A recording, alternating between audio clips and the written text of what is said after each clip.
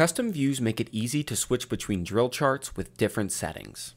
To create a custom view, tap the logo in the top right corner of the screen to reveal the secondary menu. The 2+ page icons represent available custom views. Tap one to create a new view. You are now brought into the settings for this new custom view. The cool thing is that anything that you tweak in the settings is only applied to this view. To quickly switch between the custom views that you have created, look at the bar at the bottom of the screen. Here you can toggle between your custom view settings. For this new view, let's say that I want it to be brass focused.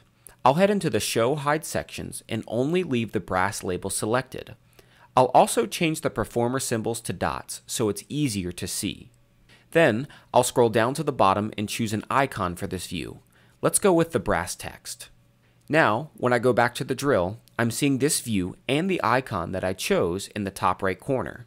If I want to get back to my other view, it's only 2 taps away. Open the secondary menu and you'll see all your views near the top. Tap one to select it. We encourage all directors, staff, and marchers to create multiple custom views so you can interface with your drill in a new and dynamic way.